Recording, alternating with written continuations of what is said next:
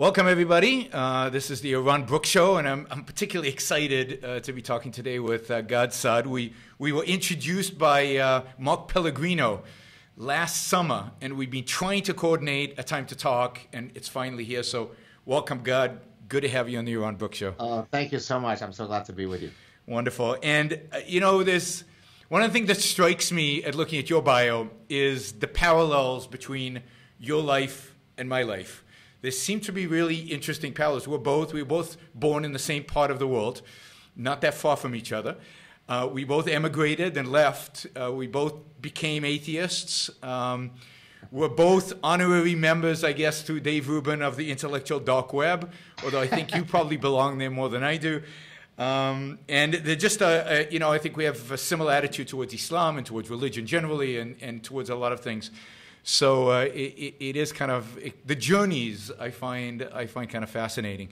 But you do beat me in one dimension. Yeah. You live in Southern California. I don't. Well, I don't anymore. So Oh, you don't? I have moved to Puerto Rico. Oh, okay. So now there's absolutely zero reason for me to be envious of you.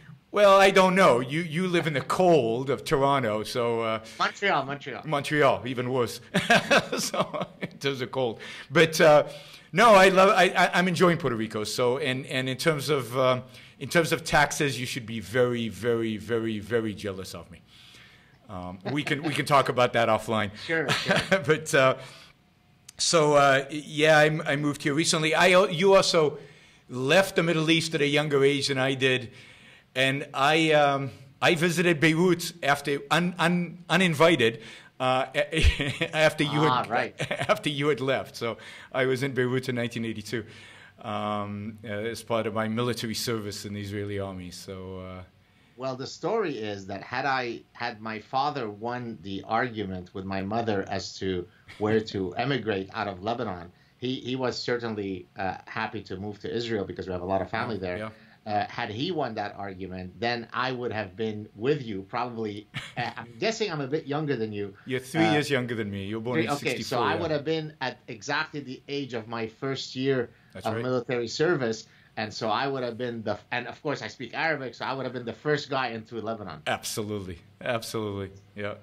So, there's a ton to talk about because I know there's a lot of stuff going on in the world right now that we're both interested in, and I think, at least it seems like there's a lot of overlap in our views on.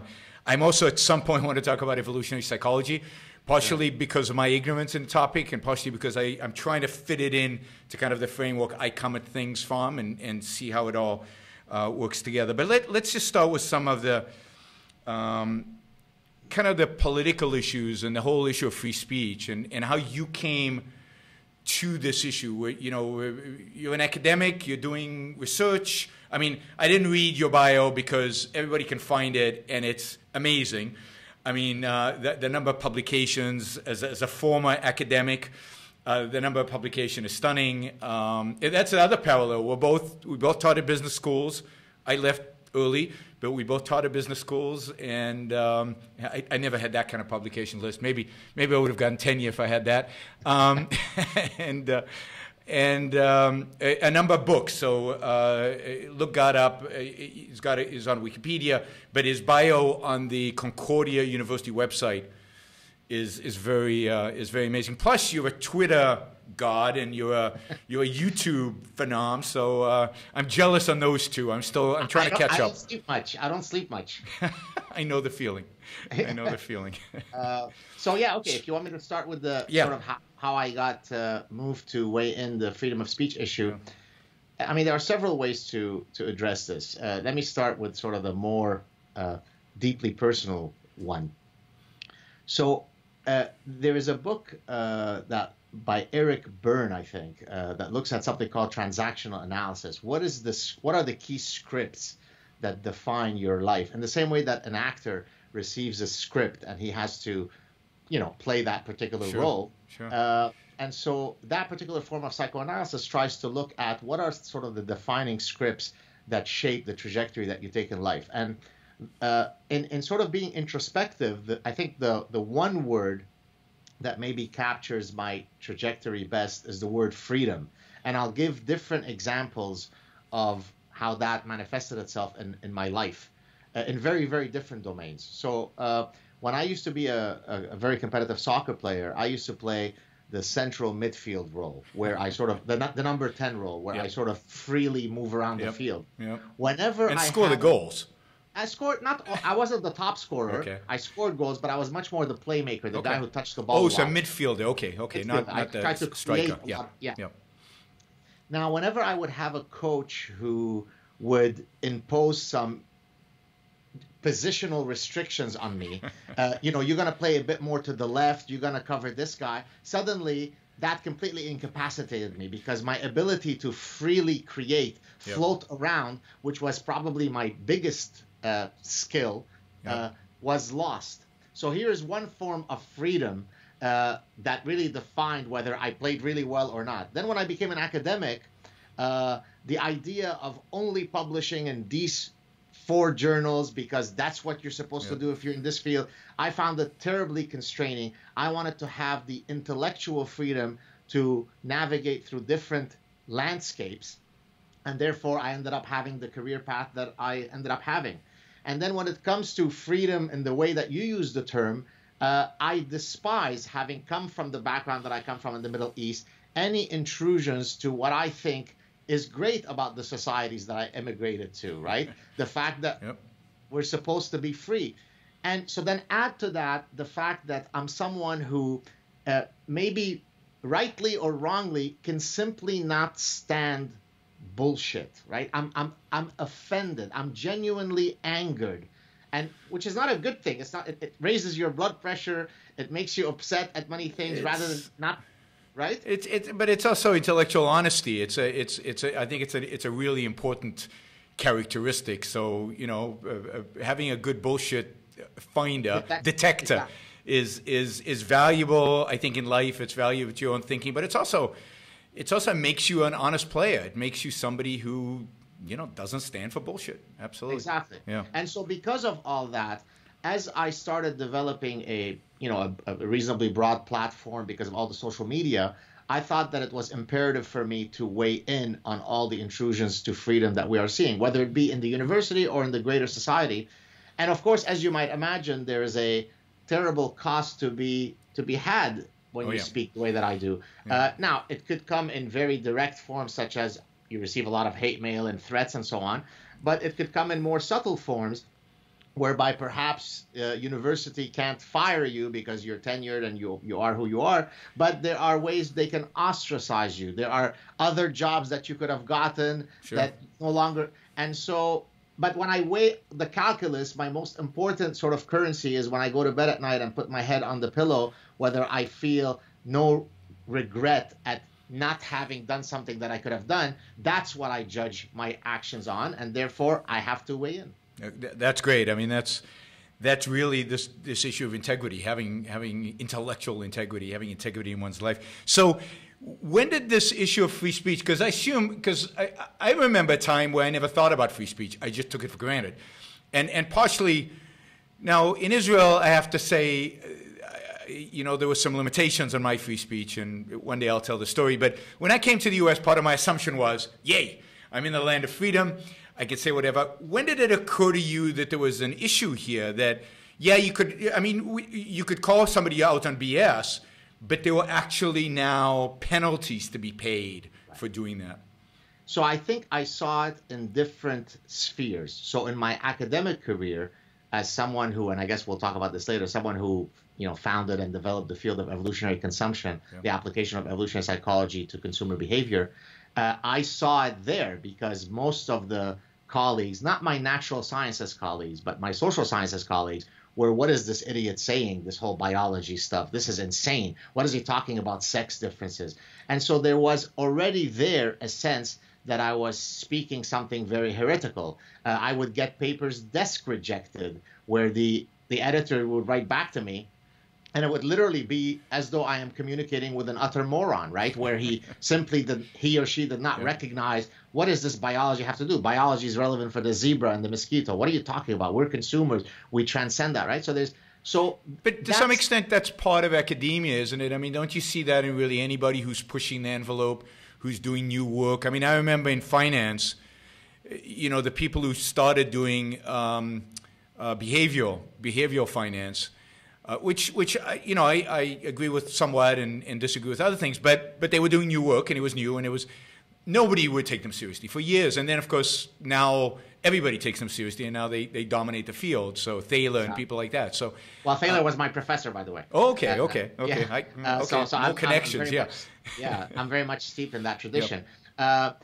And so I first sort of saw it professionally in my academic career, sure.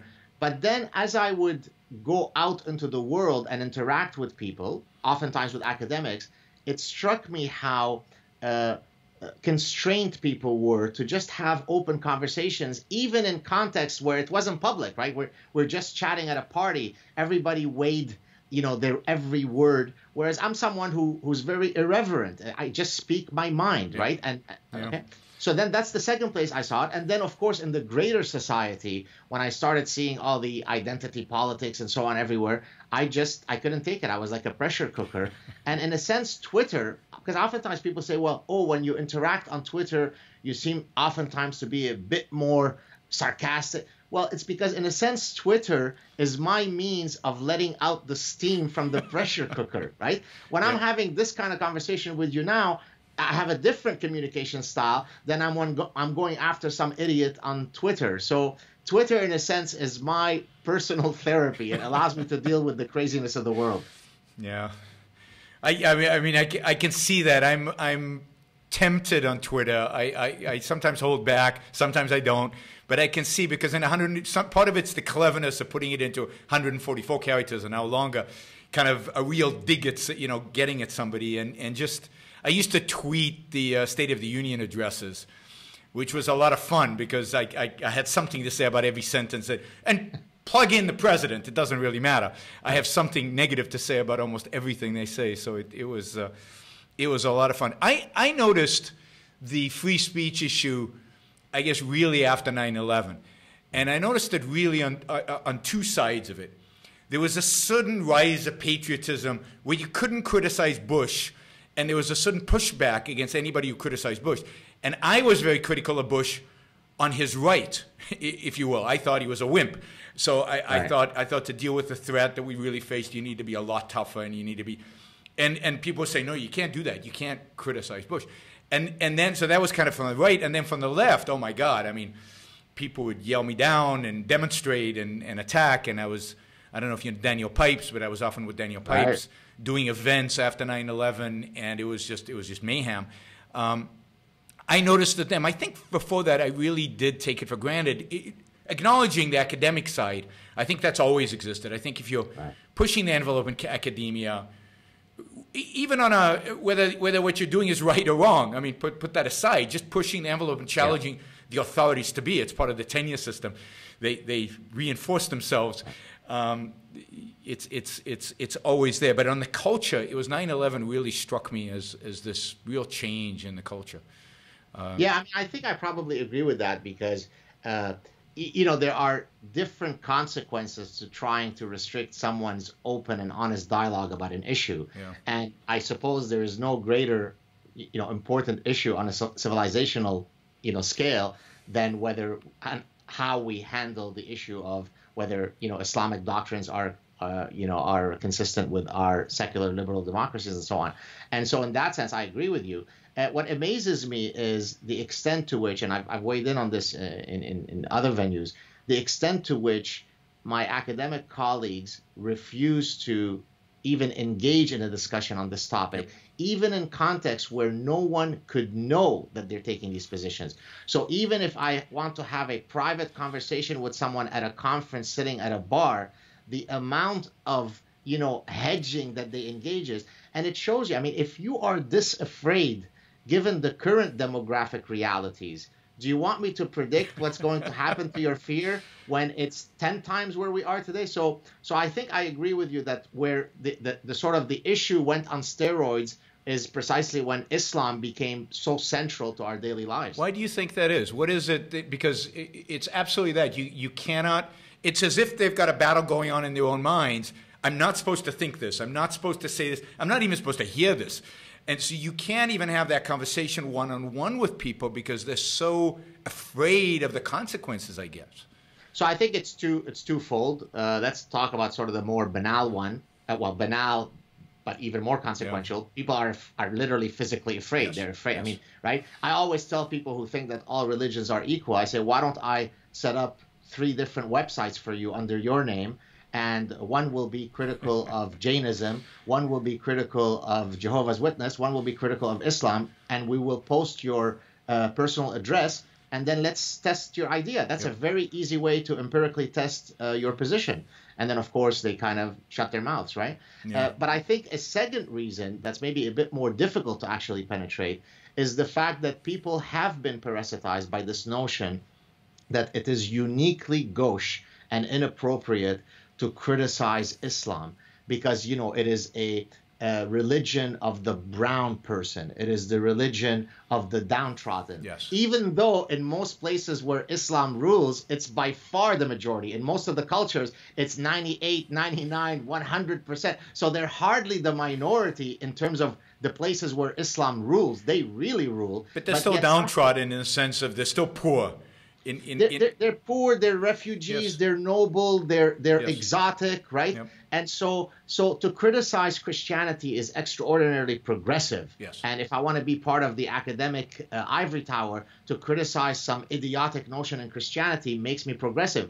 If I criticize something as idiotic, if not more so in Islam, well, that's just racist and bigoted. And so until we're able to convince people that there is nothing unique about Islam in your capability to attack it, to critique it, to ridicule it, to mock it, then we're going to have this problem.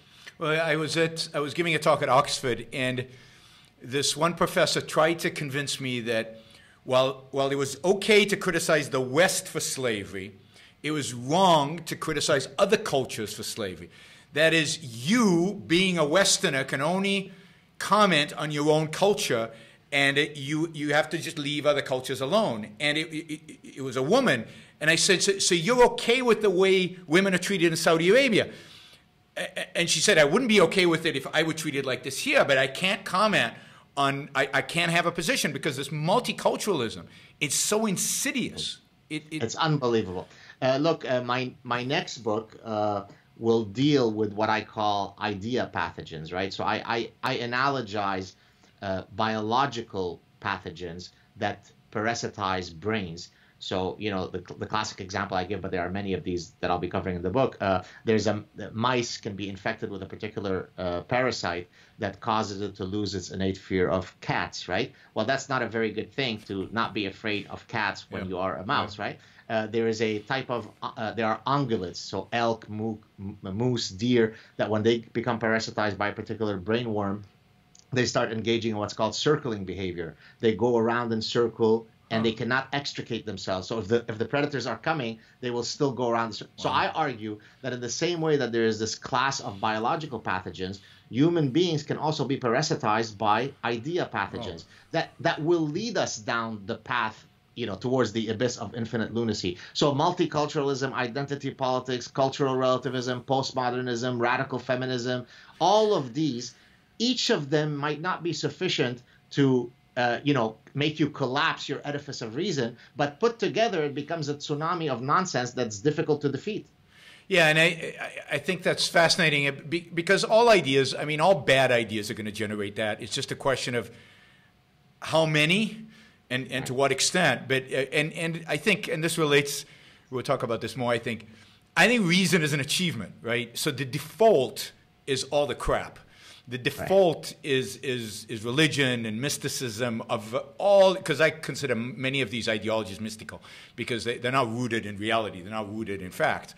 So the default is mysticism and this, and reason is an achievement. And if you let go of reason in any one of these ways, disaster follows, whether it's civilizational disaster or individual disaster.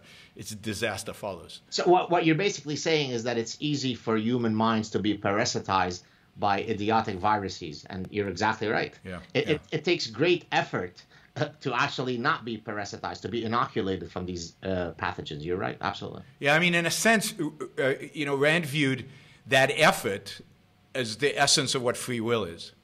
That effort to engage your reason is the essence of what free will is. It's to turn it on or to turn it off. to engage in the effort or not?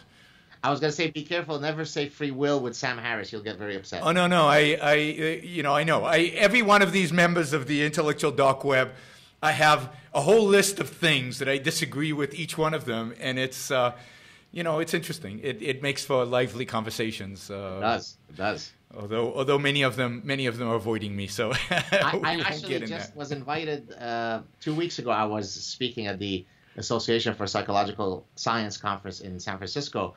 And I was delighted to be invited by, I guess, the gentleman who coined the term, Eric Weinstein. Oh, yes. That's so he invited me. And he was, maybe he doesn't want me to say this, but we were speaking on the phone. He said, I just want to let you know that it wasn't me who did not include you in that list of intellectuals. And that, I think it's, he was being very gracious because at one point I was trolling the New York Times author who had, people literally thought, I'm sitting in my bedroom in a fetal position, sucking my thumb, crying. Why did I was trolling her? I was having fun. I had a smile on my face. I said, don't worry about it, Eric. I'll learn to love again. It's okay. Yeah, I think I'll always be on the margins, but I think you are deeply embedded in the intellectual dark web. So I think it'll be a while before anybody embraces me inside, except Dave. Dave seems to be the connector and the person who links us all together, which is wonderful. I mean, it's just, I love the guy. He's fabulous. He's fantastic. I actually saw a thing somewhere, I don't know where, that had done exactly what you said, sort of had done a first level sociometric analysis. And I think Dave was the top connector of all the, exactly. I think that's absolutely right. I think that's right. Yeah. So yes, I mean, Islam really functions as one of these, but I've always viewed that the civilizational issue, and I wonder what you think of this, is not Islam, because I think it's pretty pathetic. It's us, right? It's our inability to define and defend Western values, what it is to mean Western values. If we actually had that conception, there would be a little pest that we could get rid of. It's not, they don't really have the weapons or the intellectual firepower, any kind of firepower, to threaten us. It's our weakness 100% that allows us. I mean, you probably know this quote. It really, in several versions, it comes from several Islamic leaders and thinkers who have said the following. So I'll kind of paraphrase it. We will not conquer the West militarily. We will conquer the West in three ways: through the womb of our women, through hijrah, immigration, that's the Arabic word, and by using your miserable freedoms against you. Yep. They say it loudly. They get on top of the mountain and give you the exact playbook. And you're exactly right that it is the weakness of the self-confidence in your own values that allows this playbook to play out, right? And I've often said that I despise the Western weakness a lot more than I do the Islamists. Because at least the Islamists are fighting for a cause. You may not like their cause, but at least they've got they act out their convictions, and you have to respect them for that in some diluted way. But the Western castrated coward, he's the worst of the worst. I agree completely, and even those three. So I think they actually hurt their cause when they engage in violence, because it's that violence that wakes up the Westerner at least for 5 minutes to defend himself.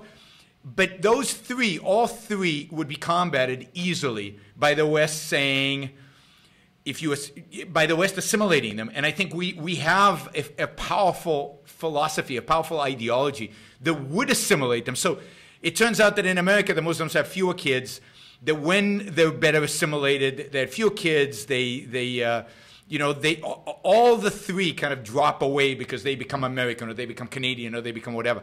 It's because we don't demand assimilation, because we don't know what to assimilate into. Like you ask a European, what is Europe? They don't know. They have no idea. What are Western values? Maybe they think Christianity, but that's their downfall if they think the West is Christianity. It really is the whole Islamic agenda falls apart if once the West stands on its 2 feet. But the problem is that the person who is fully assimilated, it takes a very small, committed interaction with the holy books to, again, revert to being problematic, right? Maybe. So the question, my question, and of course you don't know who will succumb to that pull and who won't. Sure. My thinking is very simple. Any ideology, it doesn't matter which one, doesn't have to be only Islam, that is incongruent with our foundational values, I don't need to tolerate it. No one needs to tolerate it. So if you wish to come into our cultures and abide by our foundational values without us ceding a single millimeter on any of those values, welcome in, my brother. Let's live together in peace. Yep. If you don't, then there are many, many other cultures, many other places where you can exercise your right to your religion. But your religion never supersedes the right of a third party. It's really not that difficult. Yeah, I mean, and again, I think if Western cultures committed themselves to separation of church and state, committed themselves to female genital mutilation as a crime, and we will prosecute that crime, committed themselves to actually following the rule of law, then you get that. Then if they come and they don't belong, they leave, but you never surrender one iota to them. Exactly. My challenge is that some people would argue we should have a ideological test before they come in to the country. And that worries me to no end, because giving the government the power to decide on ideology scares the bejesus out of me. So I would rather government never thinks about ideology. We, culturally, enforce it. And frankly, how difficult would it be for someone who is committed to cause, let's put it charitably, mischief, to beat any ideological test, right? I mean, it doesn't take an evil genius to beat. What do you think of female genital mutilation? Oh, I abhor it. What do you think of Jews? I love them. Yes. What do you think of gays? They're my closest friends. Geez, that took a lot of difficulty for me to beat the ideological test, right? So this is why I think all this vetting stuff is complete nonsense. I mean, yes, there is vetting that you make sure that somebody was not an active member of a terrorist group, but to really vet your heart and mind, bullshit. No, I agree. And you know, I've been arguing since 9/11. I don't know your position on this, but I've been arguing since 9/11 that all the West really needs to do is crush them. It's really defeat them. Make it clear to them they cannot win. Psychologically, it's very difficult to become a passionate suicide bomber for a cause that you know is lost. So if we made it clear to them that their cause was lost, that they had no hope of ever achieving it, I think the appetite for the radicalization, for the suicide bombing would decline dramatically, and more of them would want to go with a winner, which is the West. So let me give you a quick anecdote that comes from a saying that the Taliban members use. So they say apparently that the Americans have all the watches, but we have all the time in the world, right? Inshallah, right? Yep. So to speak to your point, I think that the temporal view of those who are committed to having ultimate peace around the world, where we all will be under the flag of Islam. Yep. So you see, Islam is a religion of peace. It seeks peace. Oh, absolutely. Where we are all under the flag of Islam. How could you say that that's not peaceful, right? Yep. And so I think the issue is that the Western mindset is very different in terms of its temporal orientation from sort of the Islamic one, or at least the expansionist Islamic one. And again, I hate to preface this. Most Muslims don't think like this and are lovely and are kind, and I want my children. So my issue is that the guy sitting on the fence trying to decide, am I going to go the Islamist route, or am I go just be a normal human being? I think he's swayed to go one direction or the other by where he sees more confidence, where he sees more interest, and where he sees victory. So when ISIS was gaining territory, lots of recruits, because they were winning. But if ISIS is crushed on day one, if the Saudi theocracy is eliminated, if the theocrats around the world are destroyed, you know, it turns out that November 4th, 1979, the taking of the embassy by Ayatollah Khomeini in Iran was a key moment in Islamist history, because it emboldened even Sunnis that said, oh, wow, if we can do it in Iran, if we can get rid of the Shah, or Iran, a relatively secular, westernized country, then we could do it anyway. And they went to all these other countries, and really the modern Islamist movement was started then, Sunni and Shiite. And if you destroy those models for them, then I think yeah, there are always going to be a few, always, right? Right. But the passion, the growth, the excitement, the energy around it, I think dissipates. Let's hope that you're right. Well, nobody will ever do what I argue for, so we'll never actually test that theory. So we will see. I know that you know Tommy Robinson, so I just wanted to ask you. I don't know him. I've read a little bit about him, and obviously he's in jail now because of this. So I just wanted your view, because you've met him, and and about what he's like, and what your evaluation is of what's happened to him. Yeah. So one of the reasons I wanted to speak to him, one of many reasons, was precisely to attack the notion, the kind of grotesque notion, even coming from otherwise sophisticated people, that, my God, how could you talk to this neo-Nazi, bigot, right-wing extremist? Now, in all of the positions that I had seen him, I mean, yeah, sometimes he uses discourse that I would not use, but I had never seen truly, outlandish hate from him. And so one of the reasons why I wanted to offer him certainly my platform was to hopefully show the world that he's actually quite a measured guy. And you can't imagine the number of people who have subsequently written to me and who've told me, I feel ashamed that I actually had bought fully the idea that he is basically Hitler. And then after seeing him on your show, he came across as a very reasonable guy that had no hatred in his heart, but that felt that his society should be protected. And so my interactions with him have been nothing but wonderful. I've never seen any sense, even when we spoke offline, not just, in the taped conversations, I never saw any hatred from him. Now, when it comes to what's happened to him, I think it's grotesque. I did a Sad Truth clip on it recently. I mean, it's amazing how many people wrote to me angrily saying, Saad, you're such a moron. Do you not realize that he broke the law and he was warned not to do this? But then the question is, why does such a law exist in the first place? Why is it that someone cannot be indignant and report about the industrial scale level rape of little children, right? I mean, if that is something that should not cause you indignation, then they would come back to me and say, but he is threatening the integrity of the case. These guys are going to... Look, it's all bullshit. We clearly know that people would love for him to just shut up and go away because if nothing else, they're embarrassed at having been complicit in the wholesale rape of children via their apathy. And so I think it's grotesque, and he will go down as an important historical figure. So yeah, I mean, the law, if practiced consistently, one could argue about whether a law like that should exist or not. I don't know. But it's clearly not practiced consistently. So clearly he was, he was singled out for prosecution, it looks like. And it's not that... If you practice the law consistently and he knows the law, then he could have protected himself from it. You can still comment on the trial without being right there, but it clearly they were out to get him, and it's really disgusting. I've spoken to him off record where he shared with me. I mean, I won't get all the details, of when he goes into prison. Let me tell you, if for no other reason, right?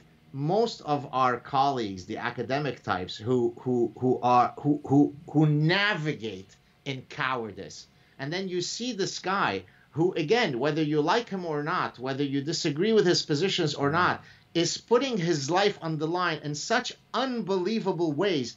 How could you not admire that? Yeah. No, I agree. It really is horrible. So I noticed on a different topic, I noticed that. You've been doing these videos on Carl Jung. Hold on. I'm just channeling the Jungian drum beats archetypes. Okay, I'm ready. Please no, because up until now I understood everything you said, and I like that. So, what motivated you? Is this part of this kind of BS detector? It is BS detector. I wouldn't have cared about him were it not for the fact. Now people say, oh, you're doing this because despite the fact that you pretend you're friends with Jordan Peterson, you really hate him now because he's successful. So you're just jealous. That's right. And the reason, which I stated in my first thing, was that I receive a lot of emails and requests to weigh in on Carl Jung because he has been reinvigorated into the conversation by Jordan, right? And therefore, what I was doing there is after receiving the 13th trillion message asking me, hey, Dr. Saad, can you give us a sense of what you think of the astrologer of the human mind and grand bullshitter Carl Jung? These are my words. And so now I sort of gave a bit of a thing with this trilogy of Jungian clips that I did. But now people are upset. Why aren't you spending more time actually delving into dismantling each of his positions? And my general point was, for the same reasons that I'm not going to come up with a series as to why creationism is bullshit. And it's not because I'm running away from it. Look, has he said anything that makes sense? Of course. He even used, as an evolutionary psychologist, he used evolutionary ideas. Some of them are wrong, but he certainly had some very nice insights about how evolutionary theory might be relevant in shaping archetypes. But is a lot of the stuff that he's written and said complete mystical occultism, new age, utter non-scientific bullshit? 100%. And I'm not going to waste my time re-prosecuting a case when psychologists have left Jung 50 years ago. And so what do you think Jordan is doing? I mean, is he finding the better stuff there, or is he bought into some of the BS? I think it's a bit of both. I think that Jordan's message, look, when I sit down with Jordan on my shows or in other times when we met and so on, and we're doing sort of just hardcore science stuff, it's fantastic. But his greater message, where he's also a self-help guru and so on, in a sense, it is more powerful if it includes elements of the Jungian stuff and the quasi-religious stuff, and right? You become a lot more of an apostle and a true guru of how to lead one's life if you incorporate some of that mystical bullshit. So I don't know if he does it willfully or whether he's done it because it ultimately taps into some of his greater goals. But in a sense, I'm quite disappointed in it. And as I explained in my clip that I recently released, where I said, look, Jordan and I could be great allies on 95% of things, but I could disagree with him on some things. And that's not because I hate him or I'm jealous of him. That's because I wouldn't have the intellectual integrity that people know me for if I suddenly say, oh, but when it comes to Jordan, if he ever says anything that I consider bullshit, I'll keep my mouth shut. That makes no sense. And I think that's absolutely right. I mean, people are so afraid of intellectuals criticizing one another. I mean, but that's what we do, right? I mean, part of what we do is we debate ideas, we discuss ideas. And as long as it doesn't become personal, as long as what we're talking about is in the realm of ideas, this is what we do. And to stay silent when somebody else is saying something that you think is bullshit is wrong. It's just, it's not honest.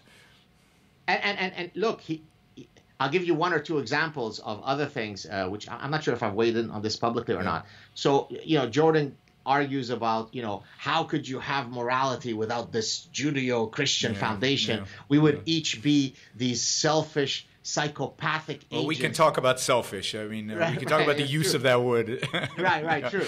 And so when I see something like this, I mean, it really holds me back. To me, that statement would be like me saying on a public forum, everybody knows that the earth is flat. There is no proof that the earth is not flat. And so that position that there is no clear, unequivocal, unassailable scientific basis of morality is so outlandish that it borders on saying that the earth is flat. So when I now criticize that position of Jordan, it's not I hate Jordan. I love Jordan. Jordan is a lovely guy.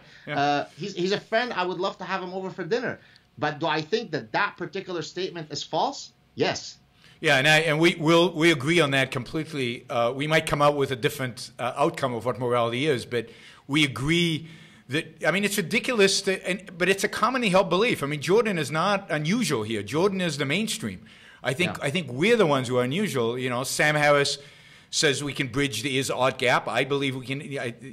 I believe we can bridge the is-ought gap. That science does lead to morality. You can find more. You can find your moral values and virtues from a scientific analysis of human nature and of reality. But the common view you know, reflected by Jordan and Prager and Ben Shapiro, but really by everybody out there, is that no, you need some external something that is not understandable to give you morality. Otherwise, you become a murderous. Otherwise, you become an animal with no capacity to reason and control yourself. I always say that, you know, were it not for the Torah, I would right now be looking to decapitate puppies and rape their headless bodies. It is only through reading Deuteronomy and the 5 books of Moses that I refrain from raping dead puppies, right? I mean, it is so laughable that position. And by the way, the reason why I feel a tension in criticizing Jordan, because on the one hand, he is a friend. You know, absolutely. But on the other hand, as he is becoming bigger, then my commitment to truth supersedes my affection for our friendship, right? And so I'm torn, right? Because I don't want to be attacking him in the same frontal, no-nonsense way that I sometimes can. And so I'm torn, right? Because I do think that there are so many things on which him and I are such simpatico allies, freedom of speech and all that, right? But for example, when it comes to postmodernism and his attacks on postmodernism and my attacks on postmodernism, that's great. But then if I ask you, so do you believe in God? And your answer is, what do you mean by do I? What do you mean by believe in God? Then I'm taken back. So are you now satirizing postmodernists, or have you become the king of postmodernists, right? So this is why I'm a bit conflicted regarding Jordan, is because I think in the grand scheme of scales, it's fantastic what's happened with him, and I only wish him the best.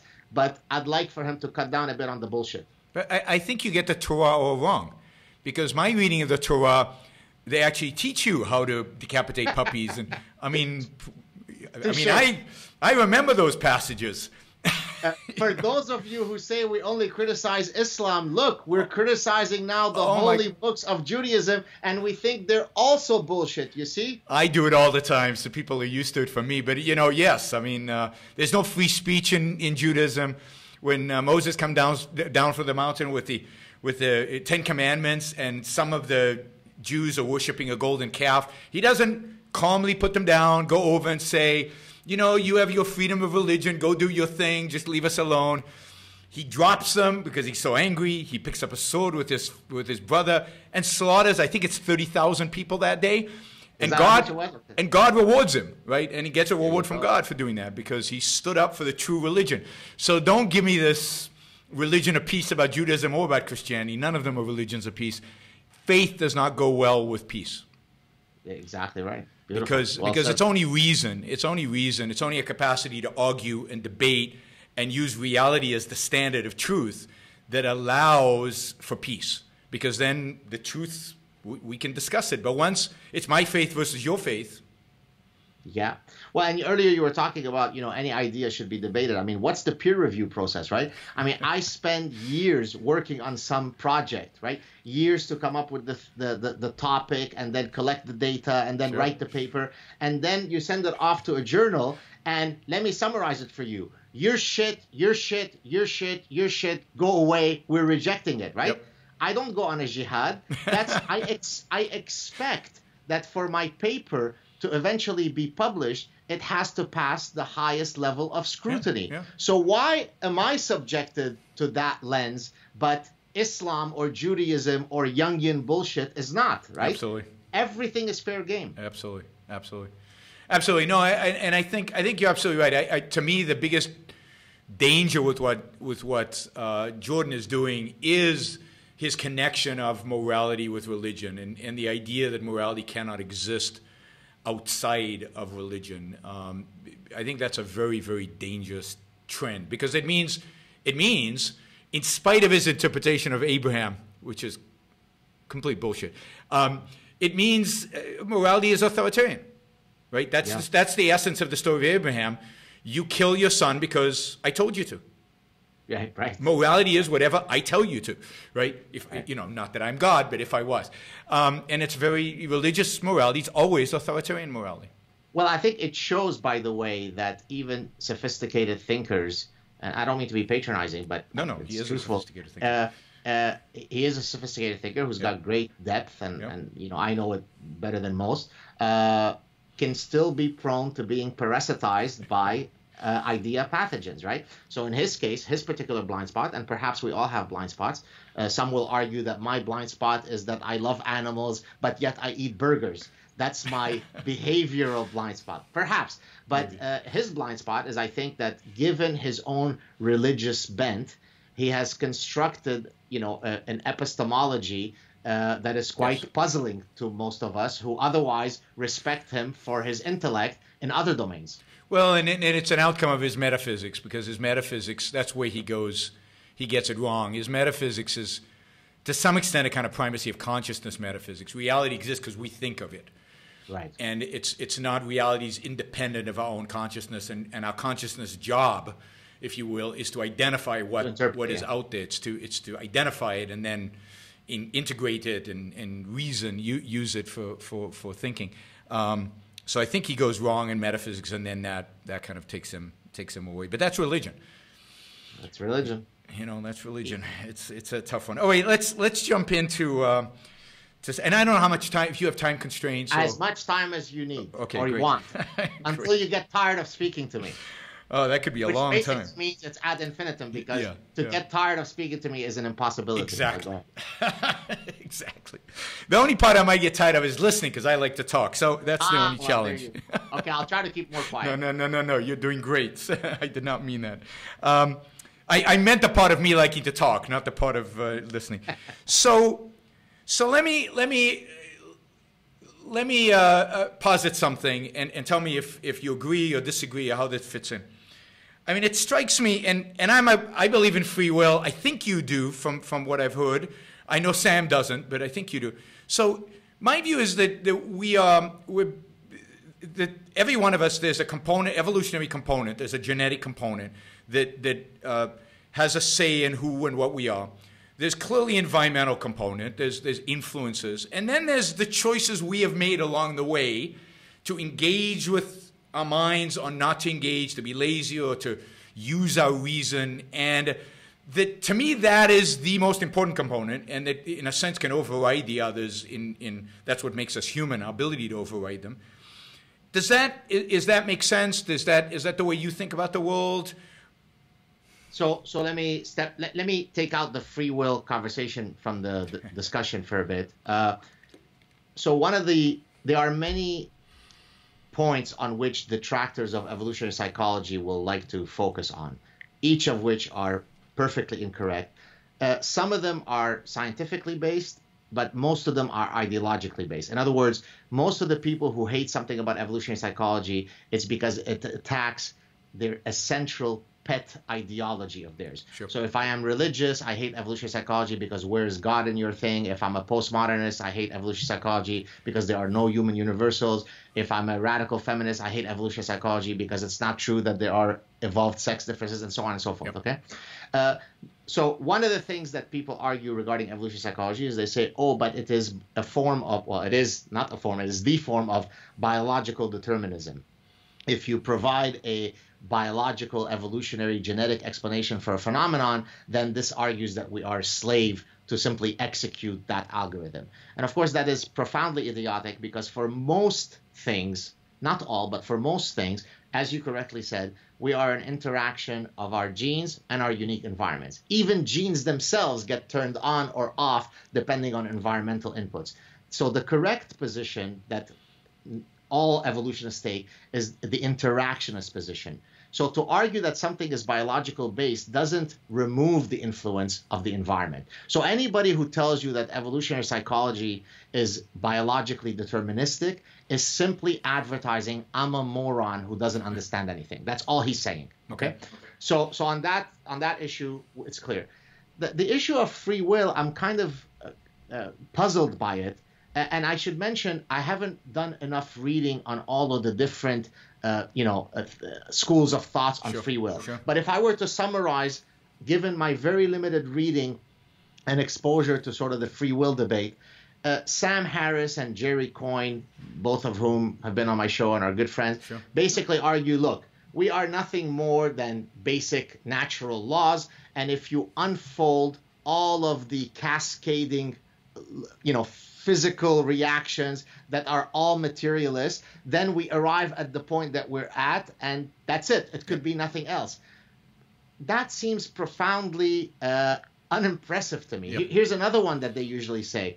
The brain will oftentimes there's a delay between when you recognize that you're going to do something and the neuronal signature. That, again, doesn't suggest that you don't have free will. No. It literally just means that there is a neuronal lag between you being aware of it and your brain actually manifesting that neuronal activation pattern. So to me, maybe because I'm not into all of this sort of mental masturbation, I see it as a profoundly useless debate. Because if free will is something that doesn't exist, then I'm really wasting my time trying to study psychology of decision making. Because what is, let's all go and have a beer, right? So I might be missing something, and I'm sure there will be tons of messages at the bottom of this comment saying, I thought that Gad Saad was smart, but my God, what a moron. He doesn't understand free will. To me, of course we are bound by physical laws.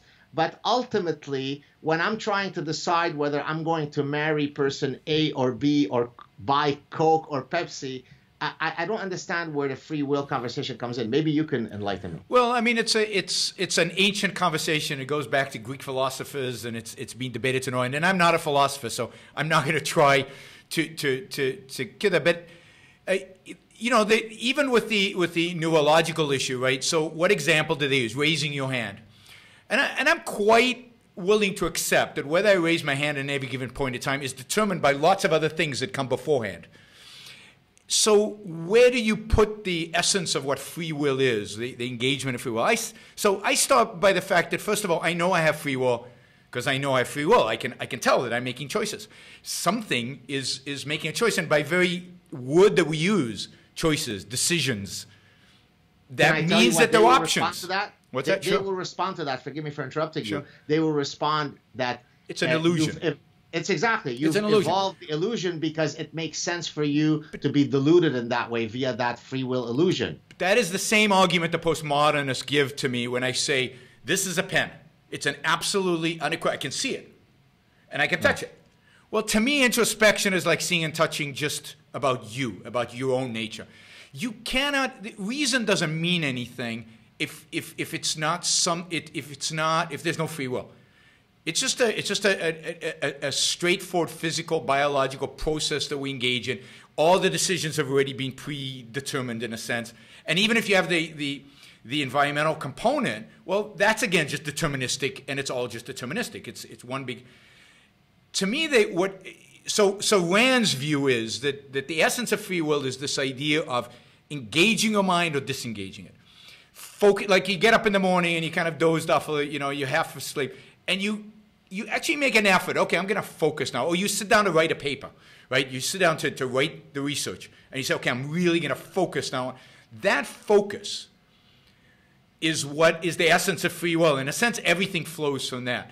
Now, can I explain it biologically? Can I explain it physically in terms of, no, but there are lots of things I can't explain in science. You can't yet explain physically or biologically. But I can see it, right, in a sense. I can see it in myself. Now, yes, you can say it's an illusion, but then we might all be just in a vat, right, and this could all be a dream. That's the same argument. It's a silly argument.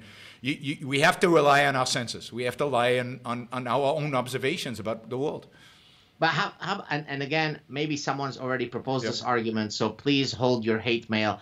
I'm a novice on this debate, if only because I found it profoundly unsatisfying as a point of discussion. I don't mean that you bring it up, but just as something that I'm willing to spend reading 2,000 years. Right? But what if I were a machine that simply does? So actually, I'm called the Gad machine. So that if you present me with two women, the manifest preference that I would choose is woman A. In other words, if all the cascade of all of the physical laws that would result in me instantiating my preference to woman A, I now create a not Gad machine. So whatever I was going to manifest as my choice, I now choose the opposite of that. right? So then what would that be? Would that be that, oh, but that's simply the cascade of neuronal, I mean. Yeah, and you see, you can't, it might be possible to create a machine that we from the outside cannot tell if it has free will or not. But we have experiences, we have a consciousness, we experience life, right? Machines don't experience. Right. They're not conscious. Animals have experience, and maybe they have some free will. It's hard to tell if they make choices or not. But we, through introspection, can tell that we're making choices. So I agree with you. It matters because there's no morality if we're all deterministic. Nothing matters if we're all deterministic. Right. What's the point of studying things if we're all deterministic? We go to the beach, and I don't even know what that matters. But then, so let me ask you this. So what is the main reason? Maybe this is too difficult of a question. What is the fundamental intellectual reason for this debate? So, for example, you might say, well, for some people, they want to argue that there is no free will because that serves to excuse people's actions, and they want to be softer on crime. I'm making this up. I don't know. Yeah. So what is the intellectual pull of this conversation that I'm missing? Well, the intellectual pull is in philosophy, certainly moral agency, right? Okay. Are you responsible? I think that's the fundamental. I think for somebody like Sam, and I'm speculating here, and I'm sure he'll contradict me, but he wants to be a scientist. He wants everything to be grounded in science, and he views free will as mystical somehow. It's this little spark of God. And the truth is that in the past, most defenders of free will have defended it on mystical grounds. And so I think he's thrown out the baby with the bathwater when he rejects religion, and he's rejected everything mystical, and I'm all for that. I'm rejecting for everything mystical, but I don't think free will has to be viewed as mystical. It might be something we still don't understand. There's a lot of phenomena in the natural world we still don't understand. But it's a natural phenomena that we can all observe just as we observe any other scientific phenomena. And I think that's what you're saying is, look, I deal with free will all day. I don't call it that because I deal with choices. But without choices, this is all just mechanistic. It would be uninteresting if I was just analyzing the decision-making of robots. Because all I'd look is an algorithm. Yeah, go ahead. So what would he say? And again, I'm asking you to put yourself in his... And it's only because you probably are much more familiar with this debate than I am. So when I wake up every day and try to understand the evolutionary roots of human behavior, what would Sam say about that exercise? Is it still worthwhile? Because notwithstanding the fact that we don't have free will, at least it allows me to predict behavior better. Would that be his position? He would say, and again, this is me trying to channel Sam Harris, which is very hard because he's brilliant, and I mean he's a phenomenal mind. But my guess is what he's saying is, the more knowledge we have, the more inputs into our computers, the better decisions, the better outcomes we will have.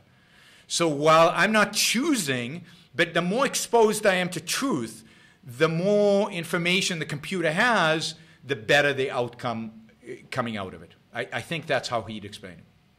I'm not moved, but okay, thanks for the explanation. So let me try this on you.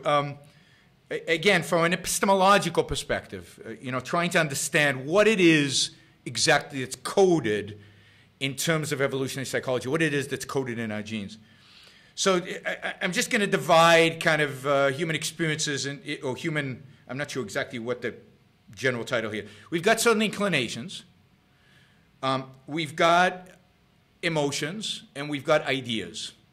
Now, to me, ideas are not something that can be encoded, because epistemologically, ideas come from our interaction with reality, and we have to be alert and aware and a reasoning being in order to get ideas.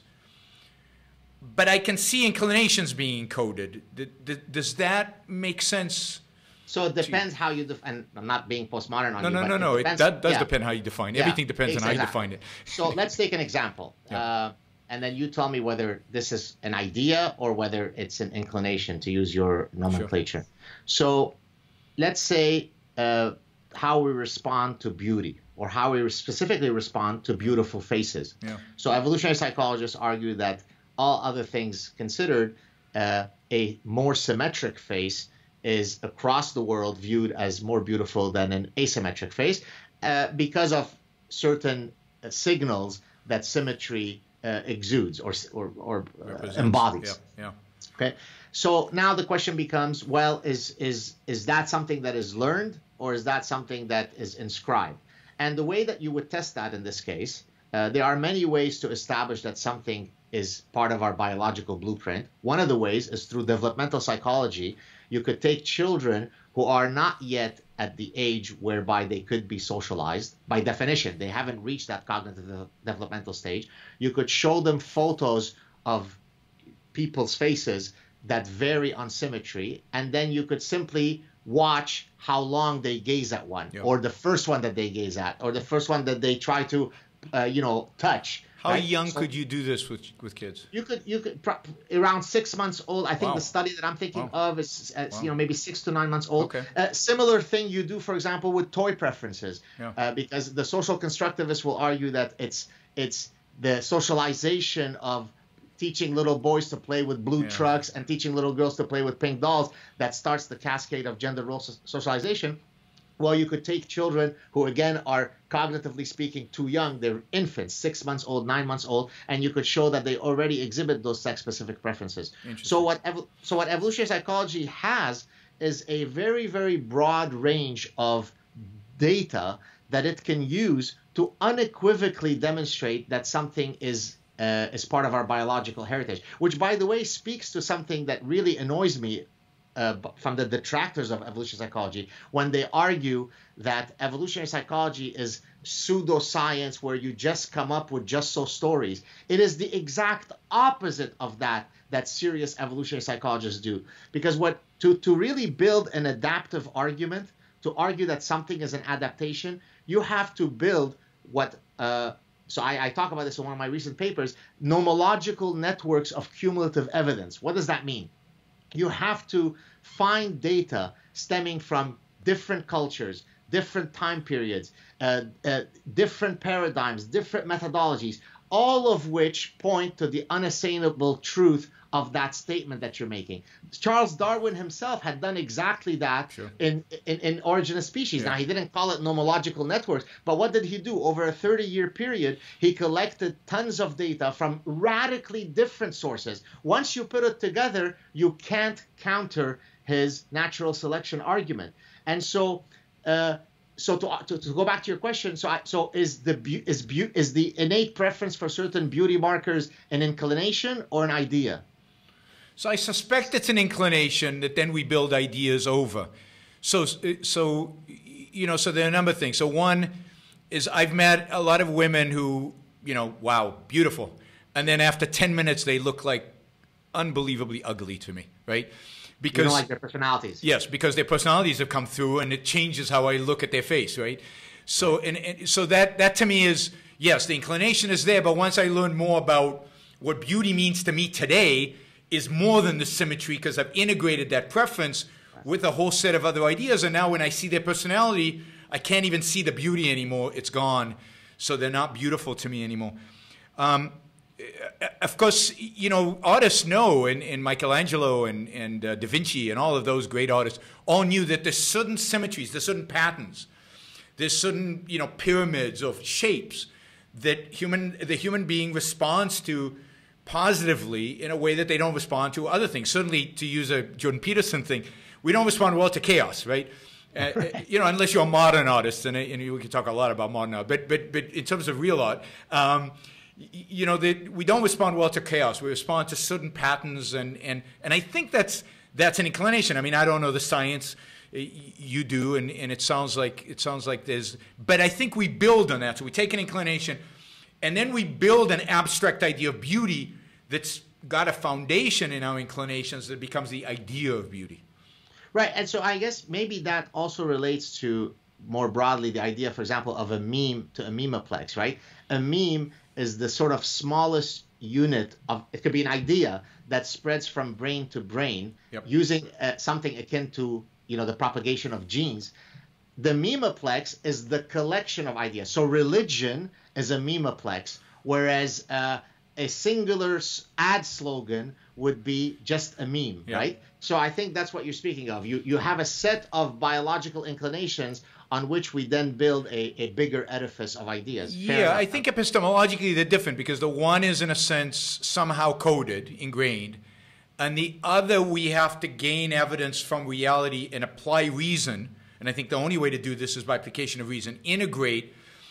But the foundation is there with that inclination. So that inclination serves as the I don't know, a foundation on which you build a house, right? And I would say, so just to build on what you're saying, so take, for example, something like the innate, some people don't like the term innate, but colloquially we understand what it means. Take the innate penchant for men to seek social status, right? So the universal is, if you like, the Darwinian rule is seek social status. Now, the manner by which you instantiate that will vary across individuals. And that, by the way, shows you that it's not deterministic, right? So you and I share a common desire to ascend the social hierarchy, because that will get us greater access to women. But I may choose to do it by becoming a famous professor. You may choose to do it by being a great diplomat or a painter or a soccer player or whatever it is that you choose. So that's what then creates behavioral heterogeneity, right? Because a lot of people think, oh, but if something is a human universal, that implies that every single outcome will be exactly the same. We will all, no, we can instantiate the same Darwinian rule in radically different ways. But so this is where I've got a problem, right? Because social status is not something that I think in terms of and think about the world in terms of. You know, I want to be good at what I'm good at, and because I want to be good at it, because it adds to my self-esteem. It hurts me. I'm not looking for women, as my wife will tell you, and I don't think about, the social, with social media, I think about what other people are doing, right? Because you measure it in terms of likes and stuff like that. But in most of what I do in life, I don't think about how this affects other people. I think about whether what I'm doing is true and right or good. And often I lose people more when I do something on Twitter or something than I gain. So I've never throughout my life ever thought in terms of social status, or found myself seeking it qua social status, rather than I want to be the best that I can be at what I am doing for me. This relates a little bit to the selfishness before, but that sounds like Ayn Rand, yes. Yes, and Ayn Rand's where I come from. So I think if I think about particularly, I don't know, a Galileo, doesn't seem like what he's doing is to attain women. I mean, he's doing it because he's got a passion for the truth, and he's trying to prove, and he's following where reason will take him, rather than following where his need for sex takes him. Are you ready? Sure. As if I hadn't already blown your mind, get ready to have your mind blown. What you're describing is the difference between, epistemologically, one of the most important things to know about evolutionary theorizing, and that is the difference between proximate explanations and ultimate explanations, okay? Proximate explanations explain the how and what of a phenomenon. Most of what scientists do and have done throughout all of recorded history has been at the proximate level. Most Nobel Prizes are won at the proximate level. It explains how a mechanism works. What are the factors that affect the mechanism? The ultimate explanation, ultimate doesn't mean superior, it's ultimate, it's better. Ultimate in the Darwinian sense. It is the ultimate Darwinian why. Why would the phenomenon have evolved to be of that form, right?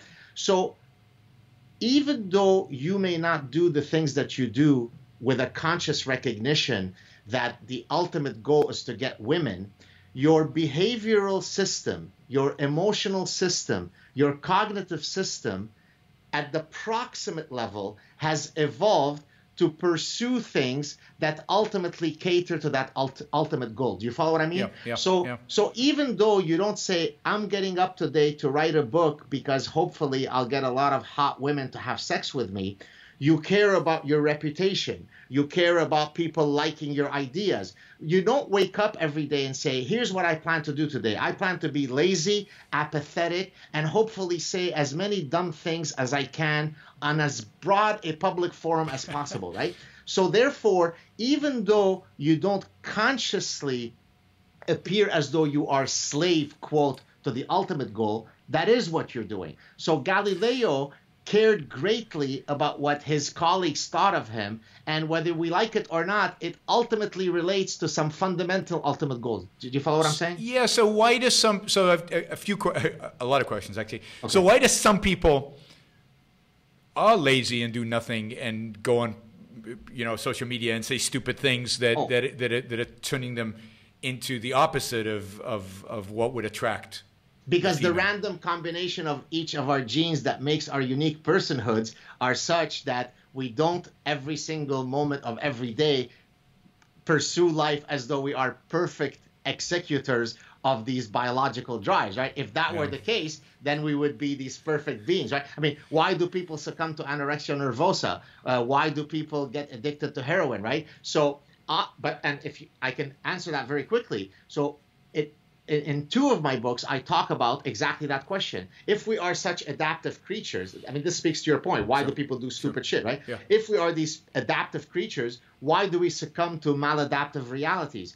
And the way that I answer it in a grand sense, without getting into the details, is that each of these cases, anorexia nervosa, pornographic addiction, pathological gambling, are misfirings of adaptive processes. Do you follow what I mean? So there is an adaptive process which, if it fires within the adaptive range, leads to good outcomes. But sometimes it's more inactive. Sometimes it's more hyperactive. And that, by the way, cancer is that. Sure. Right? Yep. And so I think you could totally put within the rubric of evolutionary theorizing why we all sorts of stupid shit. Yeah. So I would say that those people are not engaging their reason and defaulting to being determined by the misfiring. But if you engage your reason, you're not susceptible to that. So reason is really the evolutionary tool that allows us to take control over that and not to leave ourselves at the random whim of the misfiring. But do you think that in all circumstances, your capacity to have access to that reason faculty is always there? So, for example, I am a heroin addict. At that moment, it is impossible for me to engage what you're calling my reason faculty. No question. If you screw yourself up enough times, right? If you default on the capacity to reason enough times, you will lose the capacity to bring it back, or at least under some circumstances. Maybe if you go sober and you completely, redo your life and you rethink it, then you can get on the right track. But it takes a lot of work. Reason takes a lot of work. Falling off of reason, ignoring reason, becoming a religious mystic, whatever, is easy. And then going back to reason would take a lot of work. But I think that what makes us human is our ability to override, right? Our ability to take control over all these influences, the misfirings, and to really channel our lives in a positive direction. So let me ask you this. So so we know that both men and women have evolved both a desire to pair bond, and also to stray. In other words, we are certainly animals that wish to have sexual variety. So if I am married and I have a wonderful wife whom I don't wish to lose, but there is an opportunity for me to execute my Darwinian program of seek multiple, sexual conquest, how would I seek my reason faculty to go through this particular choice? The essence of it is to think, right? What are the consequences of the action? What is the consequences short term? More importantly, what are the consequences long term? Does this involve dishonesty towards my wife? If it involves dishonesty towards my wife, what does that lead to? One of the best things Jordan Peterson does, in my view, is his discussion on honesty. His discussions on honesty are, brilliant, because I think dishonesty is very, very damaging and very, very harmful to you and therefore to the people surrounding you. So if you're not engaging your reason, then hey, there's a hot chick at the bar, you know, and Ben Shapiro has used that example to criticize many of my views. You know, if you're an egoist, then hey, there's a hot chick at the bar. You just go and have the hot chick. But no, if you really care about your life, then you stop and you think, okay, yeah, there's a hot chick on the bar. I might get some pleasure from sleeping with her, although again, even there, I think sexual pleasure is not only physical, it's also spiritual, and therefore it has a dimension that is affected by who you're sleeping with. Just like beauty is impacted by who is beautiful. And therefore I engage my reason and say, it's probably, you know, given that I'm probably going to have to lie to my wife about this, and I've got a contract with her, and I'll be violating the contract. Now we can discuss whether the contract is valid and whether there should be a contract, but then we'll really get into trouble if we do that. But so I would say that's where reason comes in, and you don't act on the impulse. You act as a human being. That's the difference between us and animals, is we don't act on the impulse. The animal doesn't have a choice. We have a choice, free will, if you will, to act on the decision, to think it through and to analyze the consequences. And some of us do that, and some of us don't. We know lots of guys who don't do that.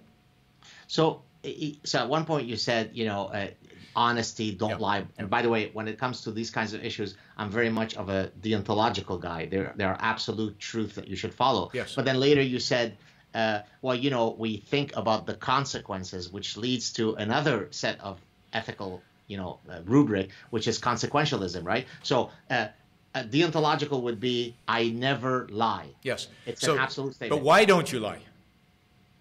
Why did you come to that deontological conclusion? See, I would say that I came to that deontological conclusion, that absolute, unequivocal moral decision, because I've evaluated the consequence and have generalized that lying, given my nature as a rational being, given the consequence it has, is a bad thing. I do that once, I come up with a principle, and then I never lie again. So here's my. Forgive me. I'm no, that's fine. We're playing devil's advocate because otherwise we'll agree on most things and people will get upset. While these two guys were doing I hate that term, circle jerk. I despise that term. Stupid. It's such a vulgar term. But anyways, so let me ask you this then: isn't it the position that you're taking potentially unfalsifiable in the following way? Right. It reminds me of how the classical economists would argue that any choice that you make is ultimately what the manifestation of maximizing your utility is, right? So therefore, that which I do is what led, I arrived at through my reason. So what about the guy who says, I am going to weigh all the calculus that Yaron just did, and from my reason calculus, it makes perfect sense for me to potentially take the risk to sleep with this really beautiful girl with the beautiful behind. Yeah, and be dishonest. No, I think that's a great question and an appropriate question.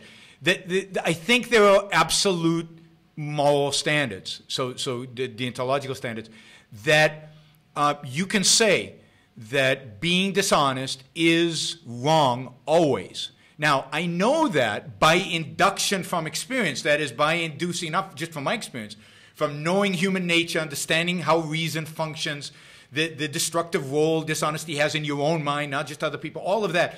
I know that through both seeing the world out there, understanding my own nature.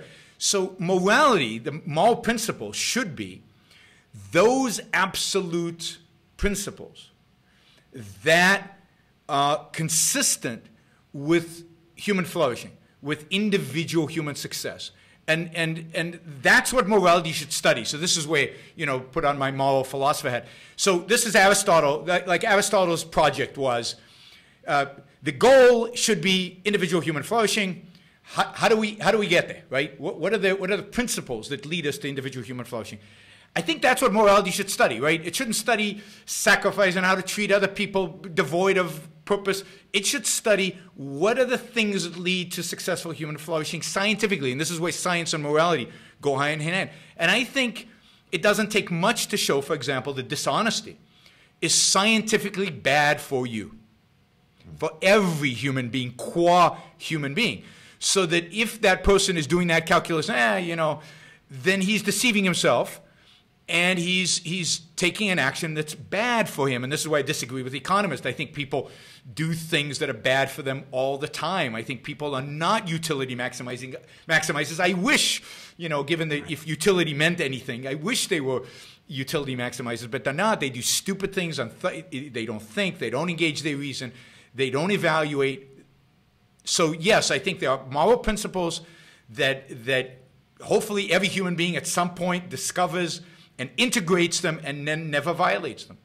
So look, one side of me very much agrees with you that there are a set of deontological principles that I like to live my life by, almost to the point of it being maladaptive. So my mother used to always say, Gad, the world doesn't operate according to your purity bubble.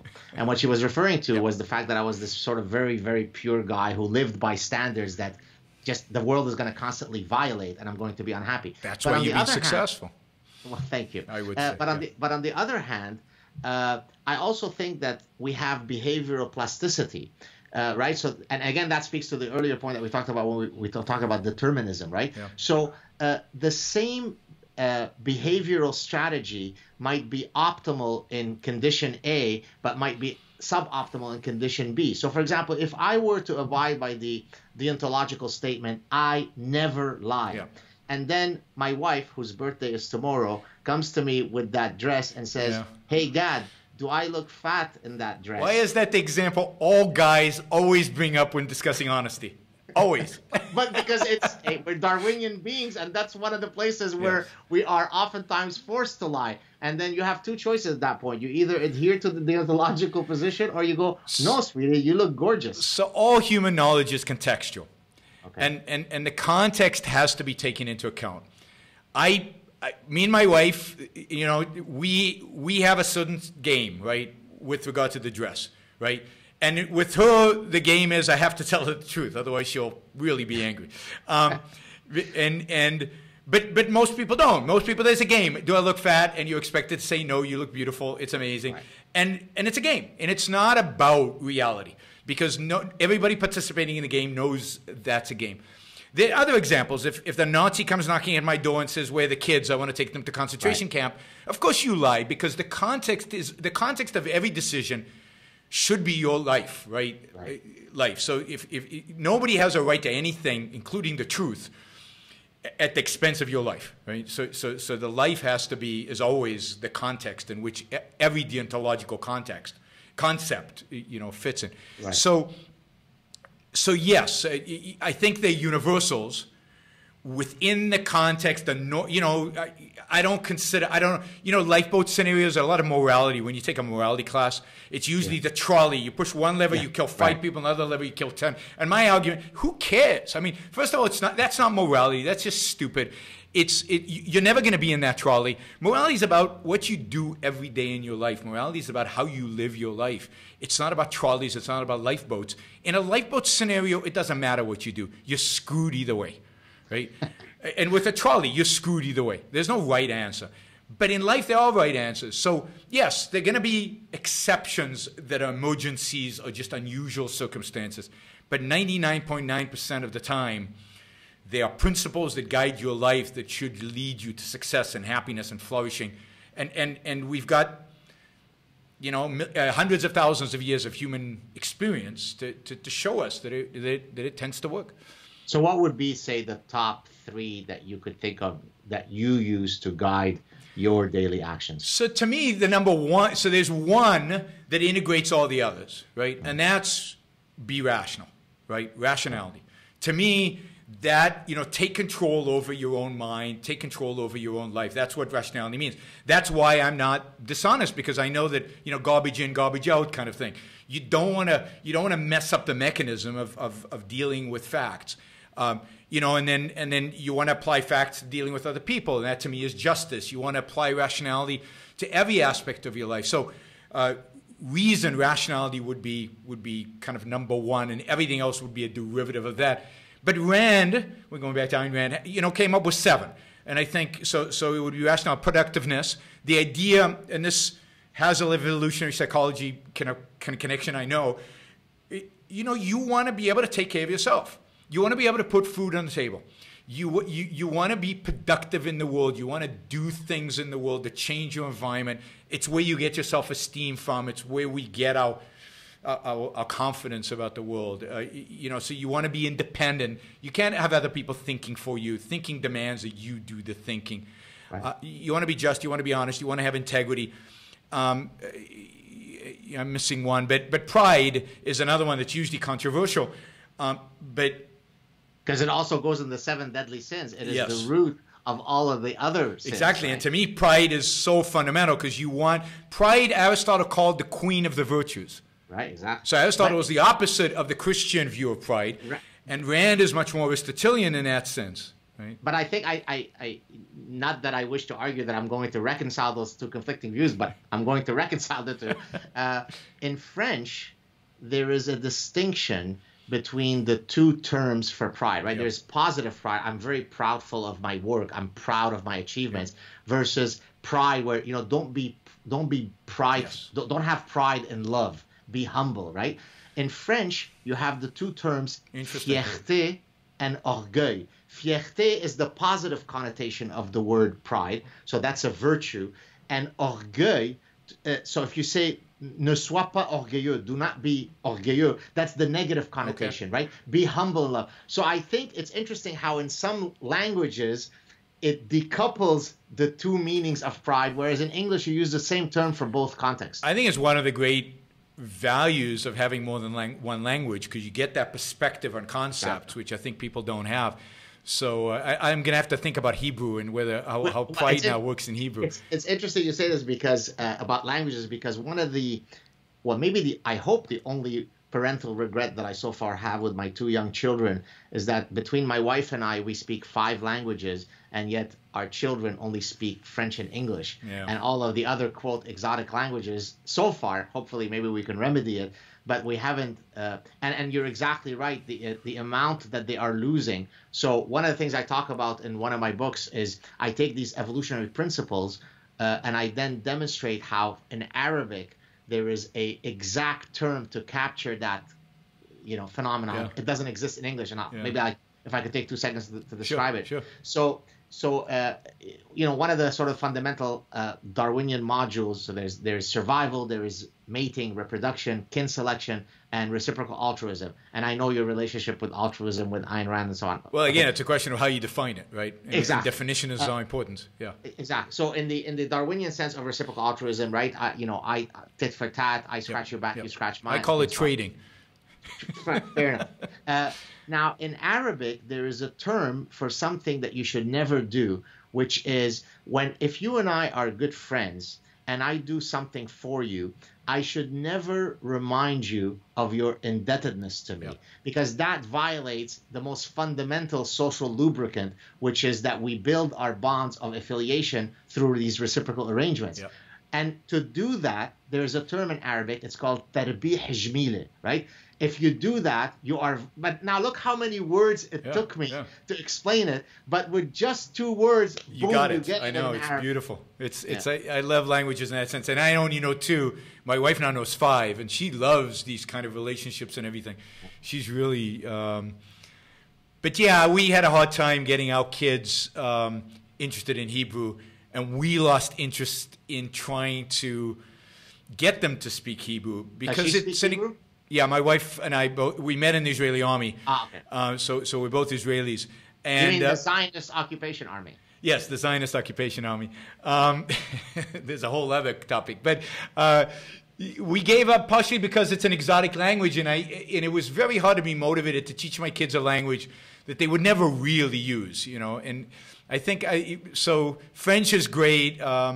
But practical language, Spanish, languages like that, would be great. If I went back, I would make an effort to really teach my kids those languages. Well, the great news about my having Arabic as my mother tongue is that it is now the official mother tongue of most European countries. So when somebody tells me they're going to France, I say, well, are you sure you want to go to France? Because you don't speak Arabic. Luckily for me, I could pass as anything. You could go anywhere. Exactly. That's great. I have two of the worst languages possible and two of the worst passports possible. Oh boy. Yeah. Oh boy. And somebody at some point told me, because my parents were born in South Africa, they said you could get a South African passport, and I said, oh yeah, I need another one everybody hates. You know, what am I going to do with that? Right. A white guy from South Africa, not a good idea. Oh boy. Yep. Yeah. So that's. We were talking about, I get these, I'm at the age where I fade out. Well, okay, I'll tell you this before you fade out. Yeah. What are the 5 languages that your wife speaks? So Hebrew, English, Spanish, Portuguese, and French now. Oh, very good. Yeah, and she's working on the French. The others she's solid in. But French she finds the hardest in terms of picking up, even though she has the Spanish and the Portuguese. She learned those very quickly. She uses Rosetta Stone. I don't know if you're familiar with Rosetta Stone. Yeah, I mean, I'm familiar with it. I've never used it, but yes. She picked up these languages so fast at a relatively late in life, in her 40s, and just amazingly did amazing. And she's fluent in Spanish and Portuguese now. It's we watch Brazilian television at home, so the telenovelas. She watches telenovelas and she watches the news from Globo, so she knows about American politics through the filter of Brazilian culture. So it's quite entertaining. So let me summarize the Brazilian position on America. They suck. They suck. They suck. Is that roughly right? Well, it's somehow we know they must have exploited us. We're not sure exactly how, but we know they've exploited us. We kind of admire them. We want to be like them, but we don't know how to do it. And it's probably them holding us back, so we can't compete with them. Yes, I mean, most of the world has this love-hate relationship with America. Well, and none more so than Canada, right? Because Canada almost defines its identity as a sort of contra to its mean, bad, ugly brother to the south, right? Yes, you're European American. That we're European, right? Well, and more so when you're in Quebec, right? Oh yeah. Got another sort of unique, distinct culture. Yep. So it's a real mess. You've got the French on top of it all. Wow. So I've got a lot of. I wanted to talk to you about advertising and morality of advertising, and given all this stuff, should we jump into that? Wait, go for it. Okay. Let me do that, and then we'll call it a. Okay. I've been told my videos are too long. And then we can do another one. Yeah, we'll continue it another time. This will be fun. So the I did want to say something about pride. That's what I remember. So Rand called pride moral ambitiousness. So it's the idea that you want to be good. It's the idea that you want to be a good person. It's that pride. when they used to duel over, it's like honor. It's I want to be a good person, and I stand by my honor, my pride, I want to be as virtuous as I can be. I want to be as good of a person as I can be. And in that sense, I think it's a positive. In that sense, I know it's a positive, but there is a negative sense that the word is sometimes used as. But I think Christian morality confuses the two on purpose, because they don't want you to be morally ambitious, because you cannot. You're born with original sin. You are fallen from day one, and you can't think of yourself as too good. That there's something. So they attack the legitimate sense of pride, not just what we'd consider bad. Let me tell you a quick story, which probably will make it into my next book. I think I've only mentioned it once previously publicly, maybe on Joe Rogan show. This is going to pit the negative connotation of pride with truth. Yeah. So it's kind of an interesting clash. So I was once having a conversation with a family member in my nuclear family, so not my wife and I, but the one that I was born into, with a older male member. I won't say who it is, who is very prideful in the negative sense.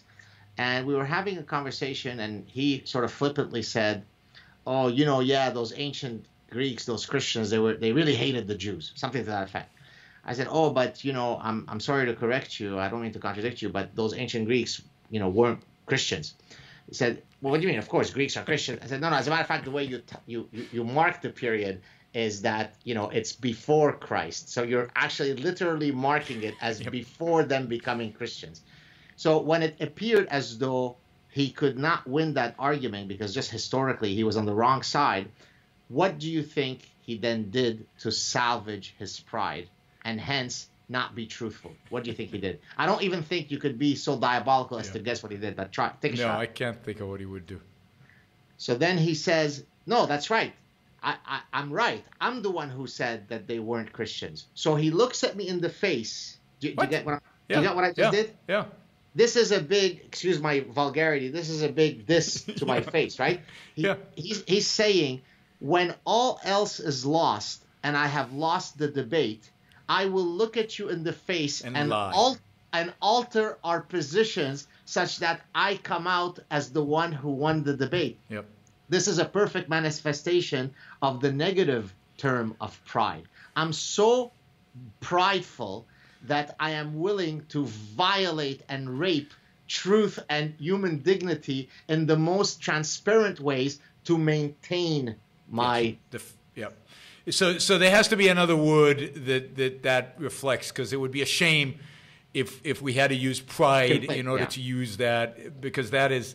And you have to know that I mean, you have to believe that causes him to be a miserable human being.